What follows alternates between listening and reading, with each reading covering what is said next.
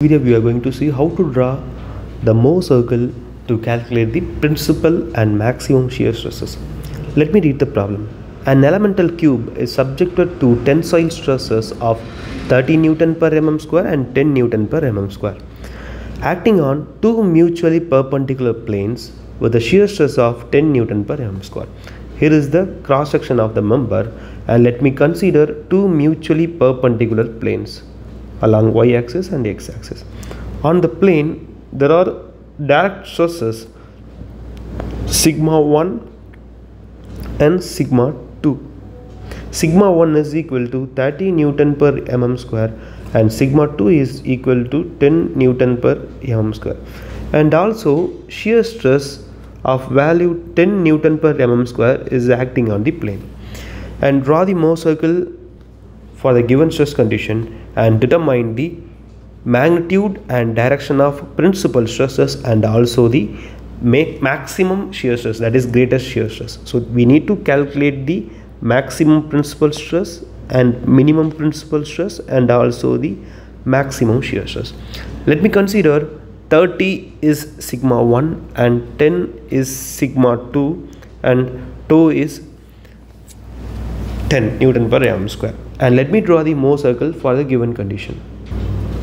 To draw the Mohr circle, we need to draw the axis. The sigma value is on x-axis and tau value is on y-axis. And we need to take the scale. I have taken 1 centimeter is equal to 5 Newton per mm square for my consideration. My maximum stress value is 30 Newton per mm square, so I increase the value like 5, 10, 15. So I have taken 1 centimeter is equal to 5 Newton per mm square. So based on your convenience, you can take the scale depend upon the available space you have. And in the problem they have given only the tensile stresses which has the positive sign. So positive side of the x-axis is enough to draw the Mohr circle. If one of the direct stress is given in compressive nature, we have to draw the values in y side of the x-axis also. But in the problem both are tensile only, so positive side of the x-axis is enough. And then we need to mark sigma 1, sigma 2 and tau value on the graph. Let me mark here. From point A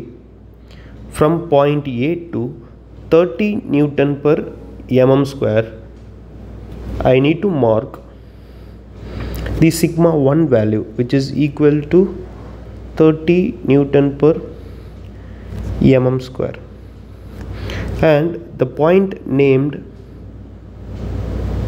as B. And for sigma 2 value of 10 Newton per mm square, 10 Newton per mm square, I need to mark the point which is C. So for sigma 2 is equal to 10 Newton per mm square and the point named as C. So now sigma 1, sigma 2 is over. Next thing is tau value.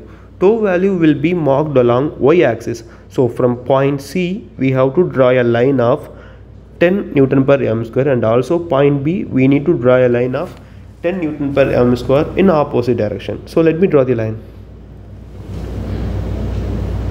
So along positive direction from C and along negative direction from C, we need to draw tau is equal to 10 Newton per mm square, and here also tau is equal to 10 Newton per mm square, and the points are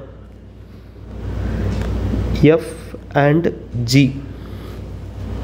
And after that we need to connect the points F and G that will be passing through the center point of the distance B and C.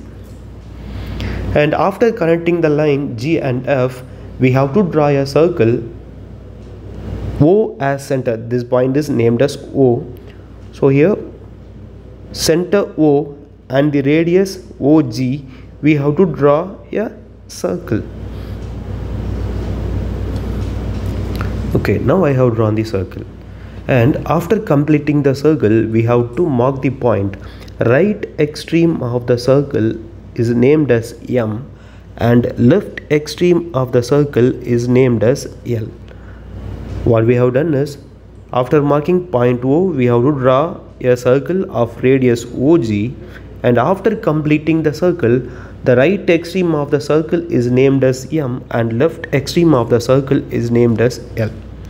So now if we measure the distance AL, that is equal to your minor principal stress. If you measure the distance AM, that is equal to your maximum principal stress. So let me measure from here.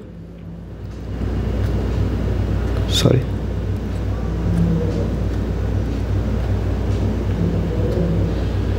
If you measure the distance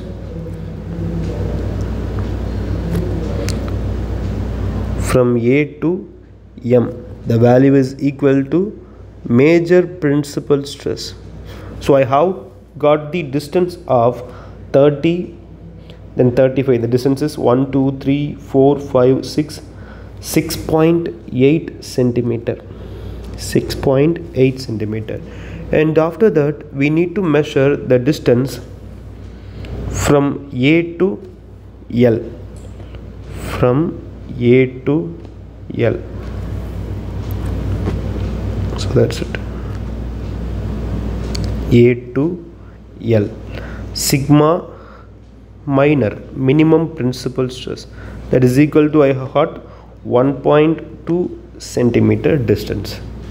And now let me calculate as per the scale. So sigma major principal stress is equal to AM is equal to 6.8 centimeter. The scale is 5 Newton per m square. So 6.8 into 5 is equal to around 36 Newton per, sorry, around 34 Newton per mm square. Our measured value is 6.8 centimeter into our scale value. 1 centimeter is equal to 5 Newton per mm square. So 6.8 into 5, that is equal to 34 Newton per mm square. And the minor stress value is equal to AL, that is measured by 1.2 centimeter. So as per the scale, 1.2 into 5 is equal to 6 Newton per mm square. So this is the value of sigma major and sigma minor. And finally we need to calculate the toe maximum value, maximum shear stress, that is equal to radius of the circle. Radius of circle.